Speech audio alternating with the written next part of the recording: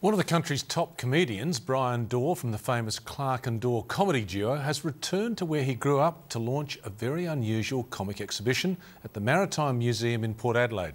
It pays tribute to the fictitious inventor Henry Hoke, whose work was recently rediscovered with the help of Adelaide-based Institute of Backyard Studies.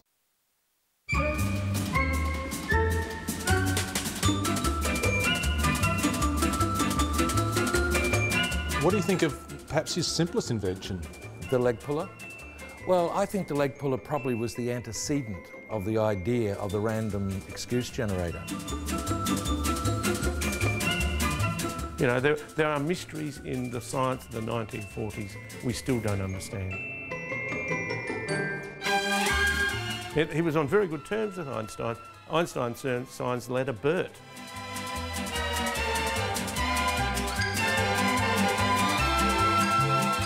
When you look at the great inventions Australia came up with, it's never taken itself seriously when it comes to inventions. I mean, you know, the wine cask, for example, zinc cream. We know that these things come, the double flushing toilet, for example, all Australian. Nobody knows about this, so they just, you know, sit down and can push one or two buttons and they don't understand where it comes from, nor do they care. You know, they put the zinc cream on. Nobody thinks, well, that's amazing. You know, I'd like my son or daughter to come up with something like that. How important is it to have an Institute of Backyard Studies? Oh, I think it's critical. I think when you're looking at what history we have here in invention, we should be celebrating this, and this is why I think this exhibition is so important. So our young kids can be inspired by things like the random excuse generator, the leg pull, the long wait, and the various coloured paints, of course, the polka dot paints, the stripe paints. I mean, these are brilliant. Nobody else in the world comes up with anything like this. Ian, I think you'll find this really interesting as a person interested in history. This Henry Hoke's Quack of Doom. Mark, could you explain a couple of things about this? Certainly, Brian. The random excuse generator?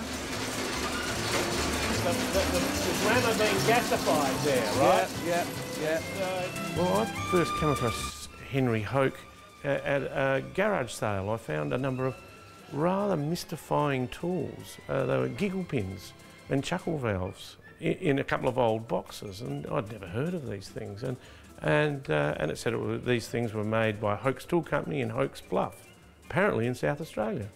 And he made leg pullers too, I believe. Oh, leg pulls. He was probably the inventor of the manual chainsaw too, which later got overtaken by the clockwork chainsaw, as it turned out. But there's others that have got fantastic stories behind them, like the clockwork car. I mean, all we've found of Henry's famous, incredibly fast clockwork car, well, it went very fast for a while and then would slow down, but it is the giant wind-up key. And that key was all that was left of the great explosion that happened when the mainspring broke. And we see the learning curve as well. He invented the learning curve, didn't he? The learning curve, yeah, and a thing that's become an expression in the English language. Probably originated right here in South Australia. It was part of what he called his sceptical apparatus. So it's a steep learning curve too, It's isn't it? very steep, and funny enough, it hits your knee. Right, that's where it ends. And I think it was really something he just left around the workshop to remind him not to leave things on the ground. And tell us about the barbed wire watering can.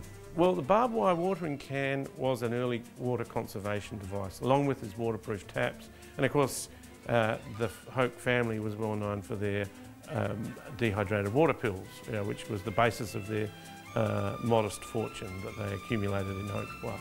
But yeah, water conservation, he was, you know, almost half a century ahead of his time. I mean, there are many, many lessons to be learned from Henry these days. What's your favourite? The random excuse generator, I can't get past that really. I mean, you know, well, I know for a fact in the last state election that the building where it was housed was broken into, and there were people whose names we won't mention that at the time needed a random excuse generator in very large doses.